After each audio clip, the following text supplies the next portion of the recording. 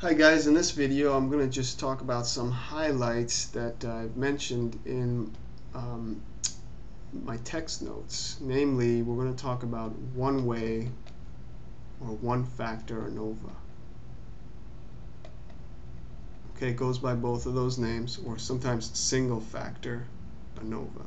Okay, so listen to what I say as well as what I write. I don't always write everything I say here. You can always rewind and recap what I've talked about and watch this at your own pace. Okay, so some essential items. So basically, as you recall from the notes or from reading about one-way ANOVA, there's some numerical variable that we want to compare across a group of populations.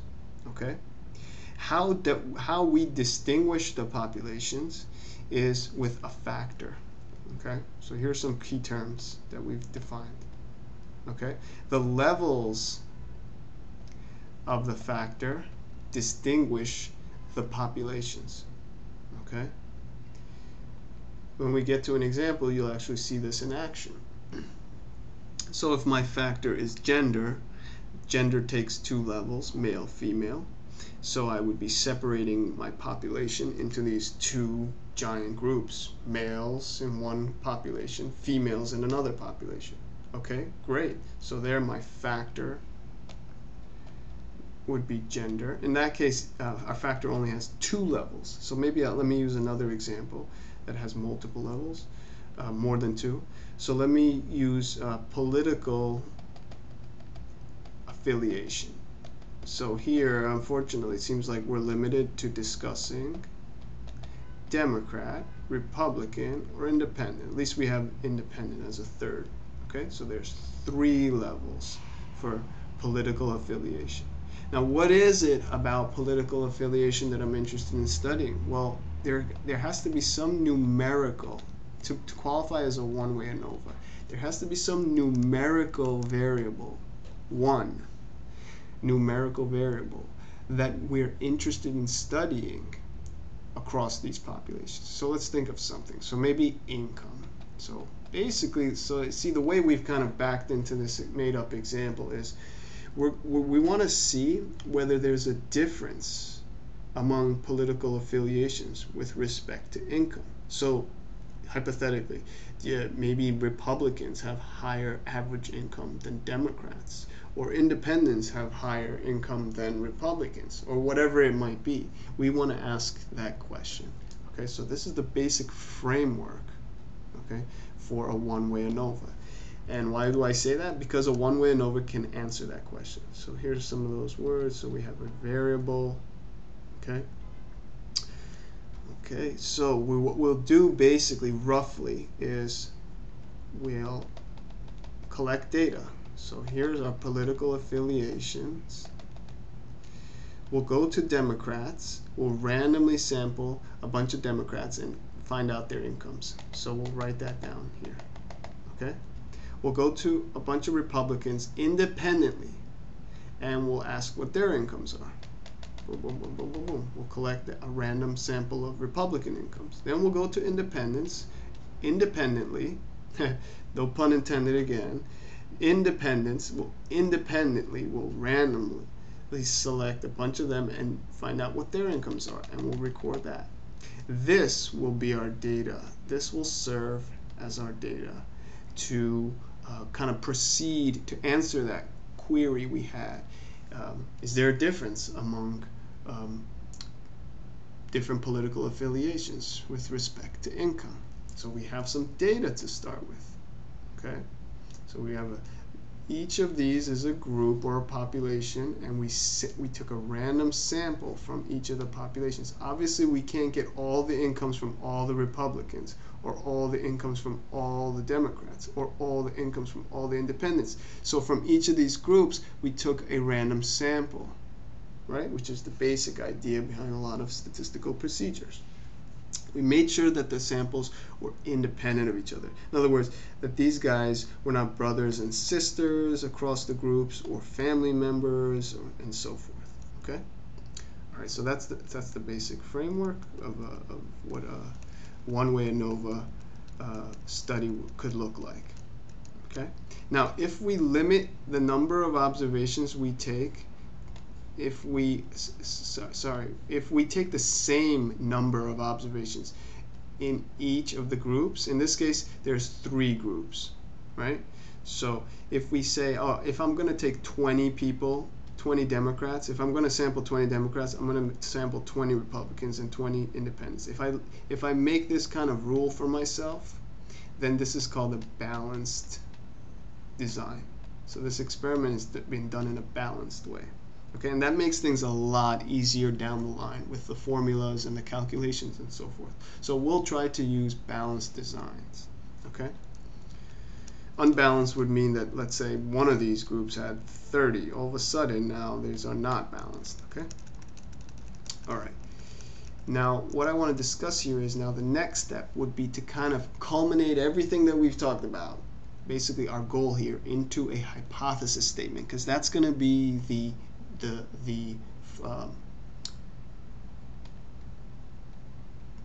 that's what's going to drive us and make it clear that we're doing a one-way ANOVA.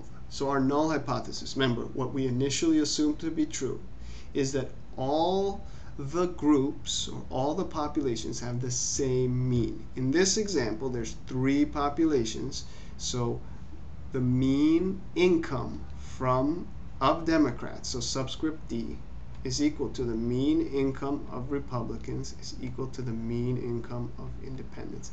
The null hypothesis for a one factor or one way ANOVA is always that the means of the groups are equal. Okay, so in this case, since there's 3, you'll see 3 here. If there was 4, you'd see 4 here, and so on. Okay.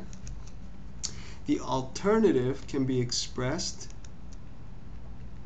in many ways, and one way to put it very succinctly is ALOI, and that stands for at least one inequality. So that's saying at least one of these means is different than the others. It could also mean that they're all different than each other. It could mean that one particular one is different than the other 2, and the other 2 are the same, and you could see that there's many ways that can happen. ALOI, at least one inequality, handles all of that together. It's basically saying all of that in one shot. Okay? And of course, every hypothesis test is going to have a level of significance, so that will be given to you in an example. Now, before we end this part and move into talking about formulas and then proceed to an example, let me say there are a few assumptions that we need to be aware of. I want you to be aware of. And first, let me just say them. 1, normality of populations. So, since we're talking about income here, let's talk about this example. We're saying that all 3 of these populations have a normal distribution when it comes to income. Okay, remember the normal distribution, the nice bell-shaped curve that's symmetrical and so forth. Okay, so that's assumption 1. Normality, let me just abbreviate like this. That's the normality assumption. Number 2, all samples taken from all the populations are independent and randomly selected. Okay, so a sample you take from the Democrats, an observation you select from the Democrats has nothing to do with an observation from the Republicans and so forth. So they're not meaningfully connected. And finally, our third assumption that you should be aware of is equality or homogeneity.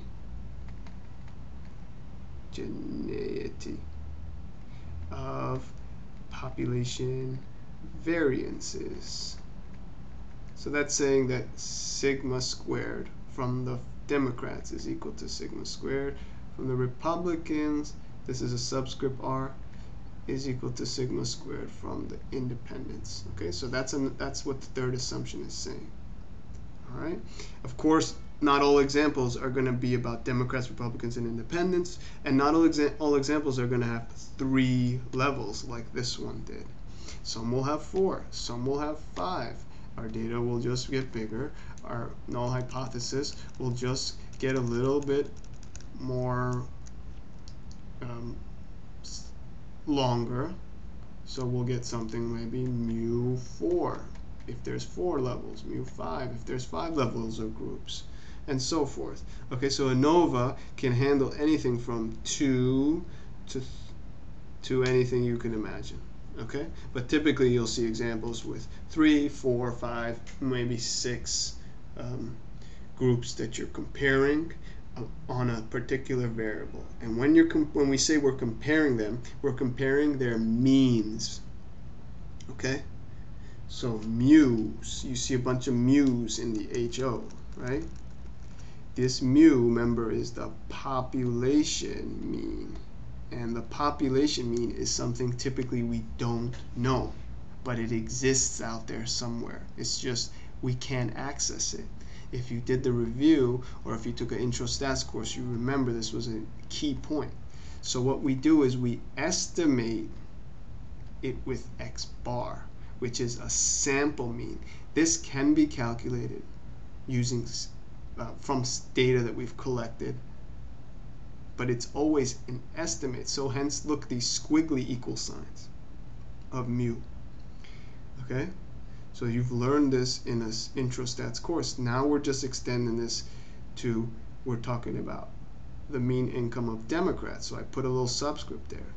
And so I take the sample mean income of the from the sample of Democrats that I selected, and I use that as an estimate, but I don't confuse this with this. I know that this guy is an estimate of this guy and that it's not equal to this guy. Okay, and that goes for the rest of these. Okay, the hypothesis statement is always about population means in a one-way ANOVA. So don't ever put X bars in the HO statement. Don't do this.